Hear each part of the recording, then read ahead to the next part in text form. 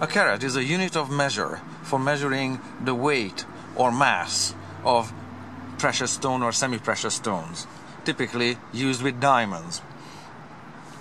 A carat is sometimes, depending on the country you're watching it from, spelled with a C or a K and is abbreviated as CT uppercase or KT lowercase, or a combination of these.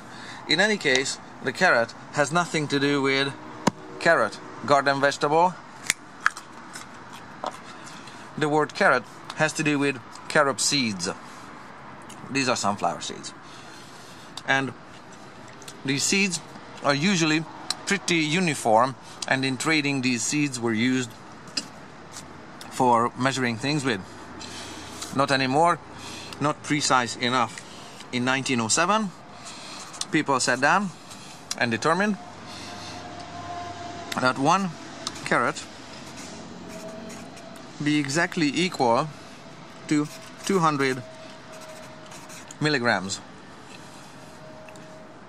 So consequently, because that milligram, the milli, means that it's a smaller part of a gram, that means that 5 carats weigh as much as 1 gram, or 1,000 milligrams. And to visualize these grams and milligrams and carats, 2 of these paper clips typically weigh 1 gram.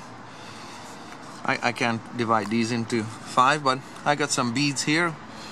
Here, 5 of these weigh about 1 gram. So one of these beads that kids use would be about 1 carat. No, unfortunately, I don't have a drawer full of spare diamonds rolling around at the bottom of the drawer. And the carob seeds, the real carob seeds, are a lot bigger than this. So about 3 or 4 of these sunflower seeds weigh about 1 carat. And one more place where you can see these milligrams is typically on vitamins, and this one says 50 milligrams.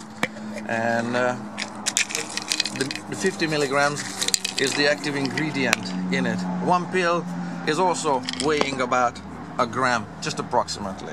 Okay, and just to visualize 1 carat, so that's 1 gram. If you divided this into 5, that would be 1 carat. Okay, so that's how carat weighs work when it comes to diamonds.